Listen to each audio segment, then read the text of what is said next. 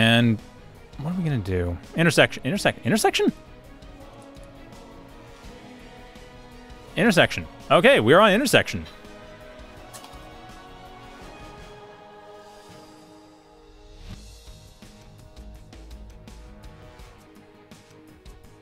So at this point, we have a very different map. You don't... When was the last time we saw intersection in a tournament? It's quite common. Well, it's in the matchmaker, so I think it exists. Oh, no. In the matchmaker, it's very common. It's a very popular map. It has been for years. I'm just thinking in tournaments, it hasn't been showing up in the tournament pools as much. So the players should be quite used to it, but still.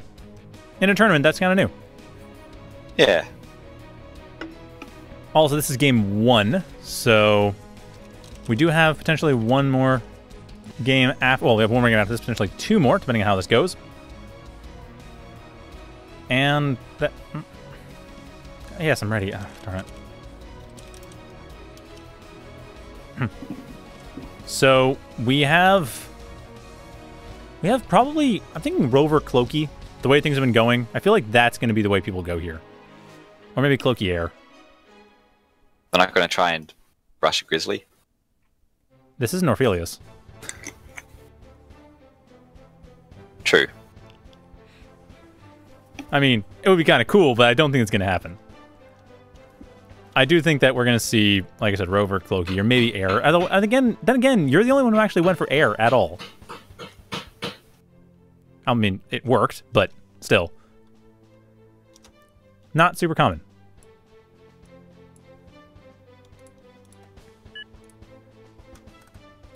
So, Man,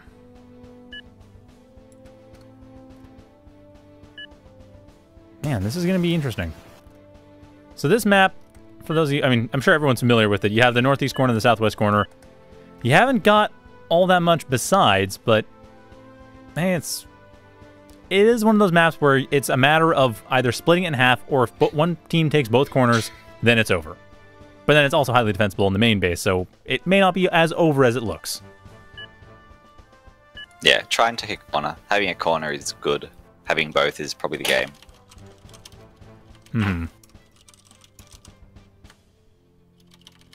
So I expect both teams are going to go for one corner each, and probably it's going to really come down to who ends up being the more important corner.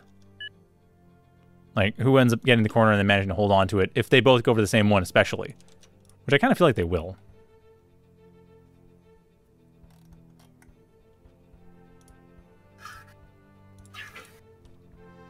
Anyway, at this point, we are basically just waiting for them to... Well, it's going. Let's get going. Okay, so Amphb, actually. Oh, you might have a point about that Grizzlies rush. We have Amphb coming out with Cloaky over to the northwest for Anir and psaniac. Godde and Kingstad, on the other hand, I haven't quite found what they're going to do, but it looks like Godde might be going for airplanes. They are talking about it. They probably don't want to place fully so that they actually get a bit of setup time.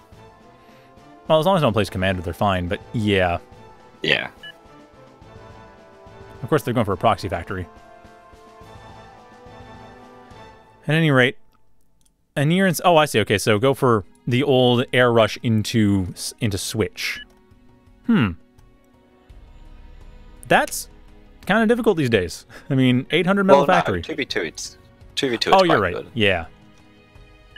Even it's only 200 more expensive than it used to be. Actually, that's true. And also, you are dealing with another factory that is ground. So you are forcing your opponents to split their defense. And you still have a lot of options to split your attack. Yeah, well, if we watch and they make 800 metal of AA, then the factory's almost paid for itself in a sense. That's fair. So I wouldn't be surprised if we did see that. At any rate, though, we do have the match going. Shield bots are actually one of the choices. Shieldbot and Air Factory against Cloaky and Amphb. Already getting the Duck Glaive Rush. So Anir and psaniac, Mumble Clan going in very strong at the start for the harassment.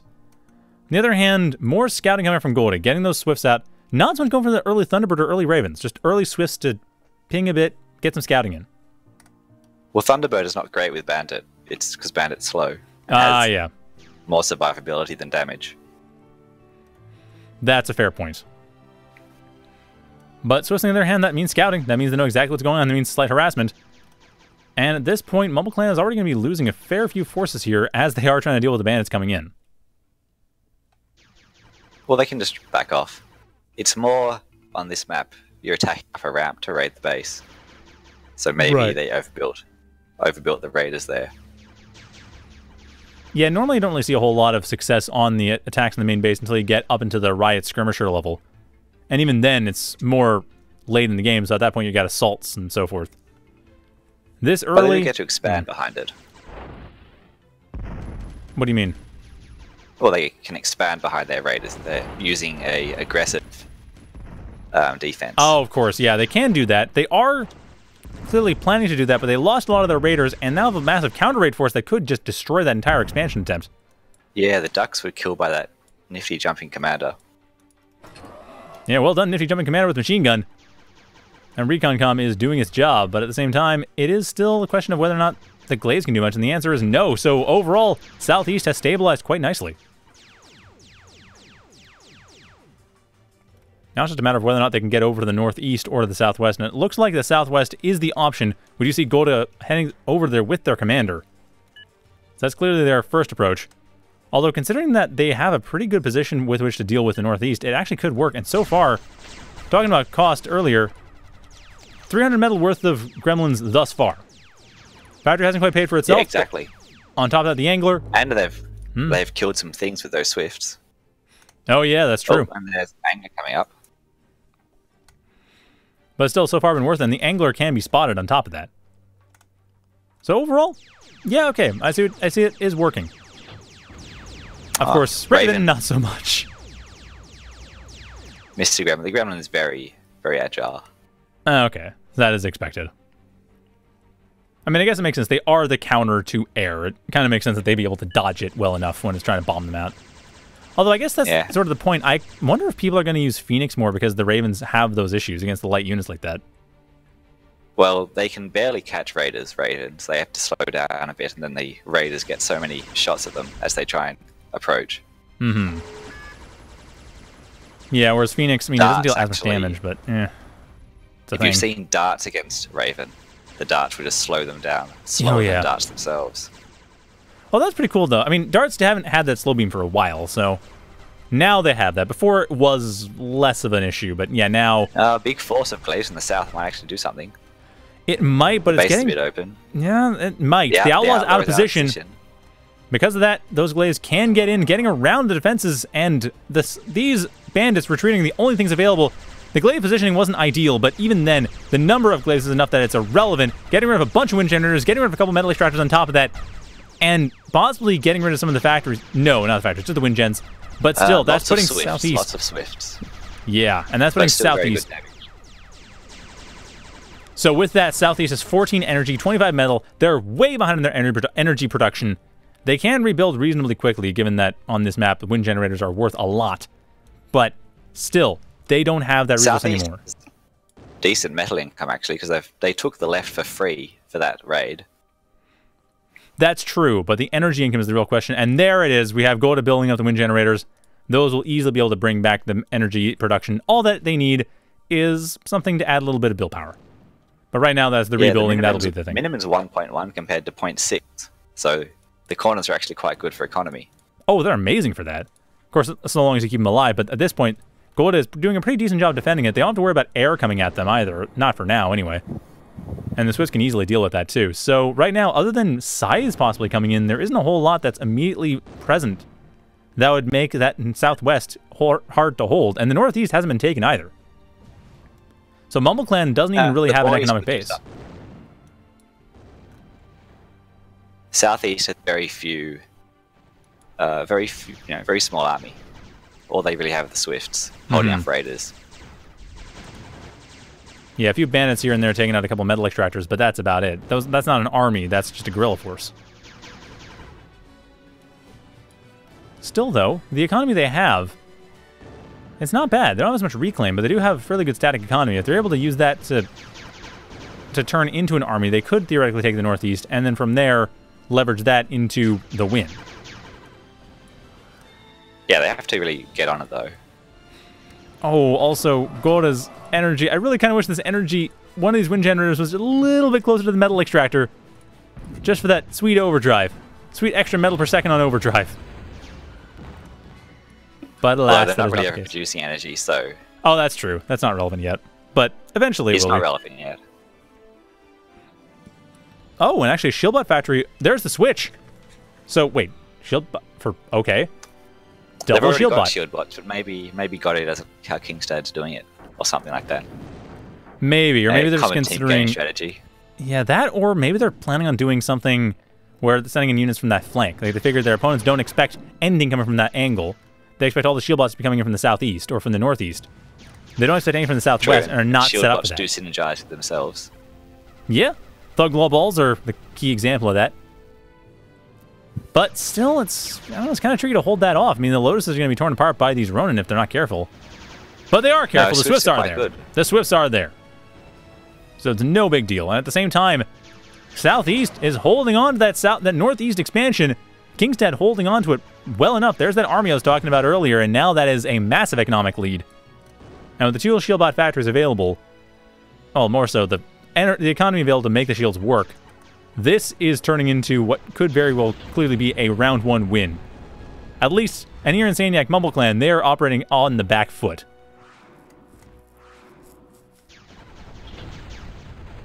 I do notice they're starting to take the center, though. They are trying. Grizzly's coming up as well. Halfway done. Now, 1 minute, though, that's not necessarily enough. A lot of ducks coming in here. Only 1 warrior at all. That's the only thing stopping them is 1 warrior. But the one, it will stop Bandits, them. Right. They're running uphill, so they're slowed. Yeah, and the sorry. has more range. I misidentified the unit. You got a very good point. I don't know how I misidentified. Wow, how am I still awake right now? This is clearly not good. But at any rate, Bandits do manage to get some mileage, manage to break all the forward expansions, meaning that there's really nothing Mumble Clan has outside of their main base.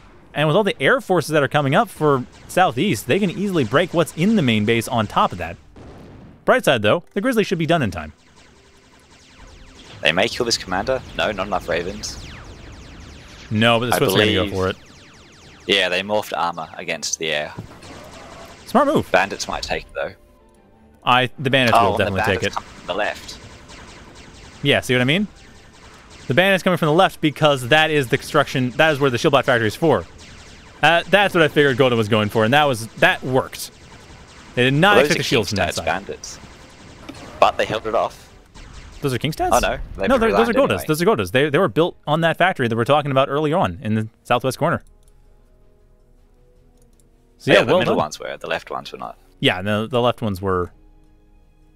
Oh yeah, the ones inside the base. Yeah, the ones inside the base, no, but the ones that were damaging the commander.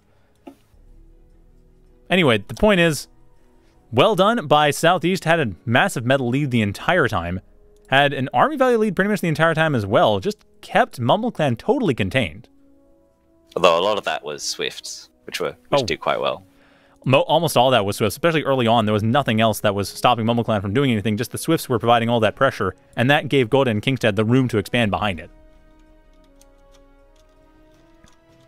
So now, on to Game 2, which is going to be interesting because Game 2... I don't know what map it's going to be on. They're choosing a map from the list. Shimmer? Oh, okay, they want to do Shimmershore again. Feel confident on this one. All right, Shimmershore it is. Oh, let's see what they try and start. Because I'm curious... I mean, yeah, also, Kingstad pointed out the games have been quite short. Yes, they have been quite short. But they've been good games. Nothing's really dragged out.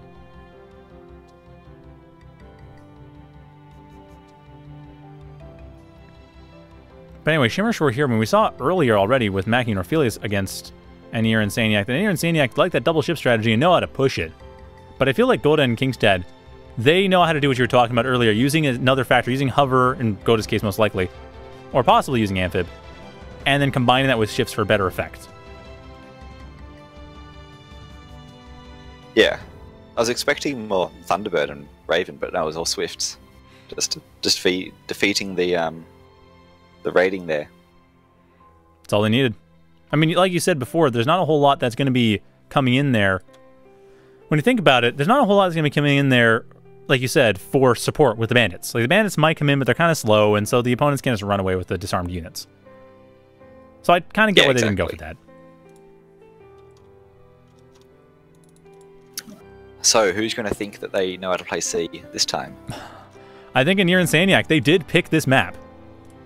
They did. Yep. So they're clearly the cocky ones here. Anir knows how to make the ship factory. psaniac also knows how to make the ship factory. Curious if they're going to make anything else. And nope, double ships they go! And Godde and Kingstad, they're doing that as well. But they like to talk. Oh, they are saying double ships. Maybe. And I mean, Aquanim's still doing a lot of the ship redesign stuff, right? Well, he hasn't done it in a while, but he's still watching what they do. Right, okay. I'm not convinced that double ship is the best.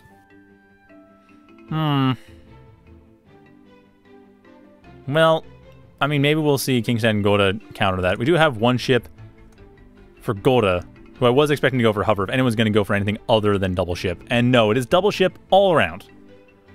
All ships, all day. Nothing but ships. Kingstad... Ducks are quite good. Ducks are quite good, but nope, all ships. I guess everyone figures that things move too slowly on this map if they're not ships. Which is why I thought hover would be a thing, because daggers move fast. I don't know.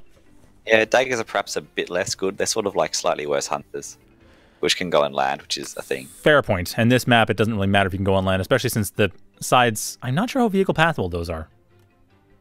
I don't think the cliffs that are north and south of them are vehicle pathable. I think just the northwest, southeast bridges onto that from the shallows. Like the place where it connects from the shallows, that's vehicle pathable. Everything else, I'm not sure. But at this point, if you look at the islands, the cliffs are not. Yeah, that's what I mean. They've got different colors on the cliffs. Well, at any rate, it is going to be opening engagement kind of in favor of MumbleClan a little bit. Kind of. Forcing Northeast cutters out of position. Units? No, not yet. It's just forcing the cutter out of position, which is going to make this fight a lot easier, allowing the Corsair to basically rip apart... Well, rip apart what Northeast had. No, Northeast actually managing to make that work. Never mind. Northeast getting a lot more mileage than I thought. But still, the opening engagement does go in favor of MumbleClan ultimately. Just barely, though. And hey, there's a Seawolf. We finally get to see a Seawolf, admittedly with the Hunters, and not a whole lot of cutter support. Some cutter support, not much. But it looks like the cutter over to the south side of the map is pretty much just being used to maintain presence in case any expansions are built. So main thing, of course, being the Seawolf, that'll stop the Corsair. That'll give the reclaim over to the northeast side, as that Corsair cannot get away in time. Yeah, this is where the Seawolf's really good. I mean, we were talking Kill the about it before. And everything else dies. Yeah, Seawolf Cutter. This is exact composition that we wanted to see in the previous map, in the previous match on Shimmershore, and we are seeing it now, and it is finding some mileage. They both lost the same amount of metal, 700 each. Oh yeah. With the reclaim in the top right. Although the reclaim in the top right hasn't been taken yet. I mean, if we look, we see that there's actually a slight economic lead for MumbleClan just because of that reclaim. They've been reclaiming the rocks on the south. Ah, no. Right. No, wait. Yeah, no. that's just reclaim. Yeah, no. That's still... temporary. Still, though, MumbleClan, they're on top for income. They're not quite on top for anything else. And in terms of army value, though, they are on top by 500 metal. So they do have the stronger army, but I don't know that they have the best composition. They're still going for the Hunter Corsair.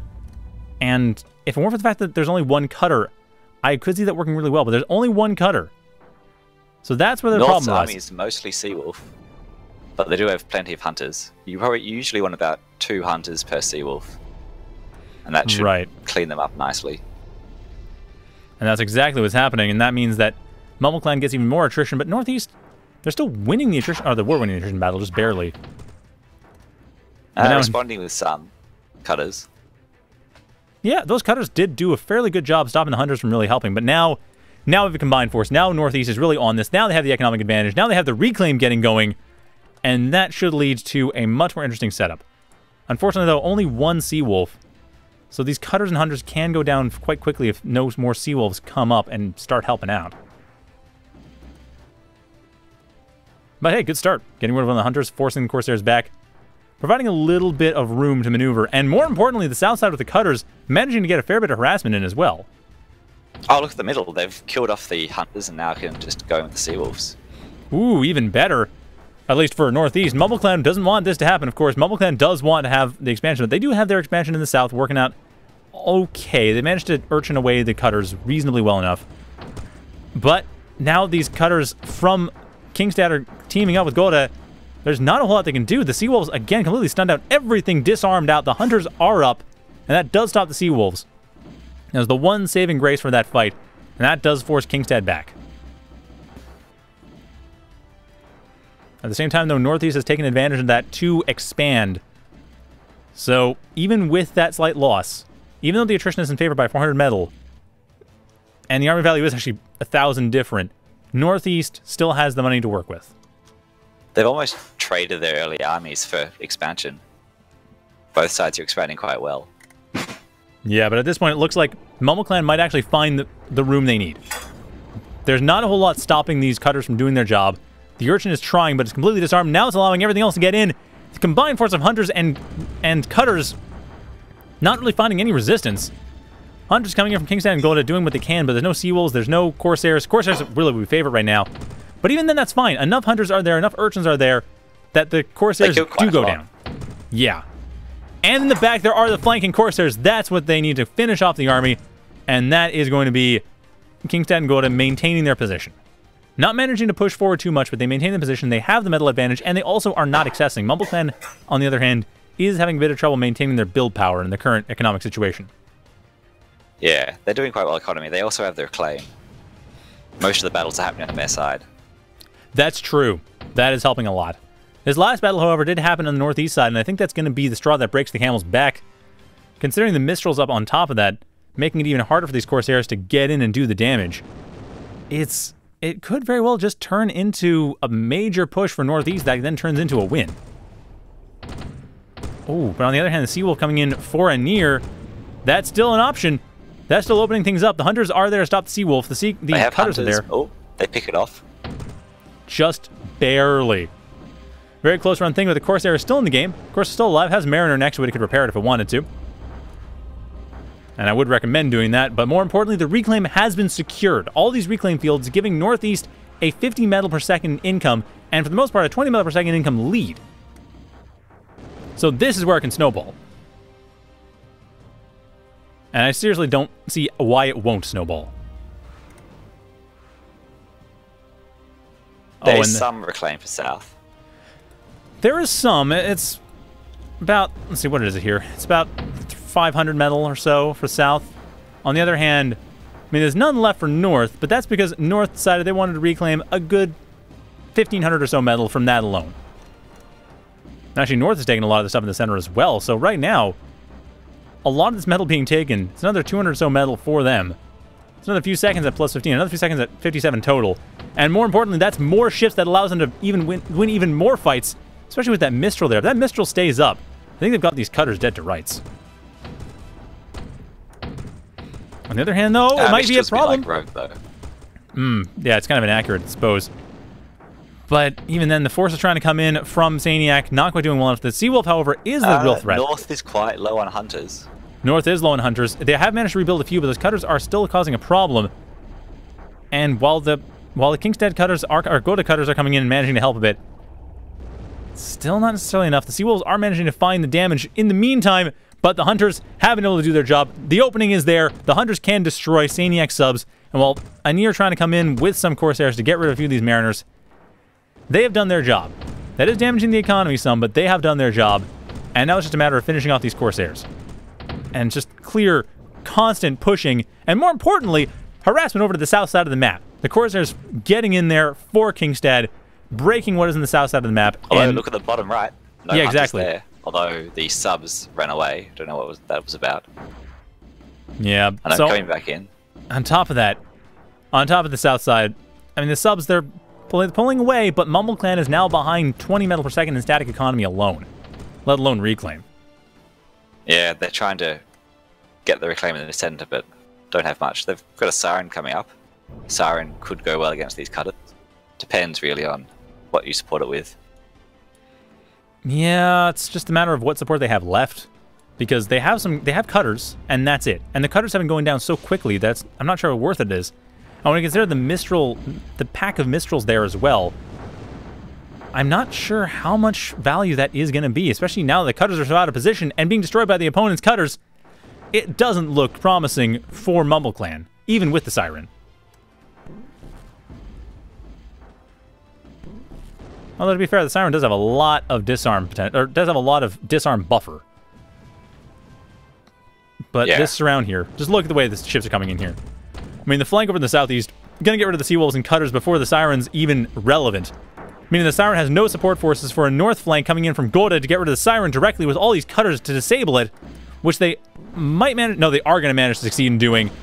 2 volleys in, that Siren is down. Another Siren is up, but that's fine. This army is split. Psaniac is not able to support Anir Siren, and Anir Siren is not able to do anything. Torn apart, having killed basically nothing. And the Siren to the south, Anir's second Siren, again going to get disarmed just the same as the first, and that will be setting up for a likely game. Yeah, they're going to throw in the towel after this point. This Siren is the only thing keeping them in the game psychologically. And the army value's doubled. Over double. Oh, yeah, 5080 to 2400. I mean, even after this fight, it's now tripled after this fight. And that is exactly right. Anir throwing in the towel after losing the Siren. That is Godde and Kingstad taking the entire tournament. Well done to you. Anir and Psaniac, congratulations on second place. And Mackie and Raphelius, good job on third. Also, good job on fourth, GoogleFrog. Interesting C game. Oh, thank you. Yeah, interesting C game here. Yeah, we saw a lot of very careful play. We didn't see Sirens being built until the very end of the game. We saw the Hunters and Cutters being pulled out there. We saw that Seawolf Cutter combo you were talking about earlier. We saw nice counter coming in from Anir and Psaniac, where they did go for the Corsair supported by the Hunters to make sure that they can get rid of both the Cutters and the Seawolves. Really just came down to micro at that point. And they were slightly out-microed by Northeast, but it was really close.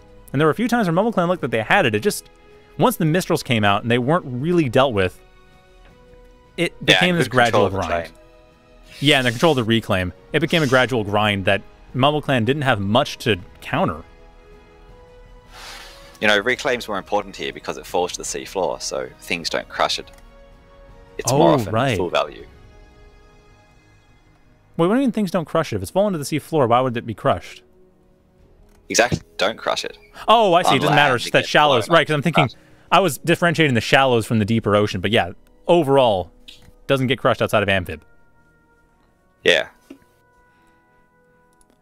But that is that. I mean, thank you all for watching. That was a very nice tournament. I'm glad we had it. Thank you, Akin, for hosting it. Thank you guys for playing it. And thank you, GoogleFrog, for helping me cast in the last couple of matches. But that is going to be it for me tonight. We are done. It is a congratulations time. It's no longer playing time. So, yep. Do whatever you do now that stuff's over. Maybe play more.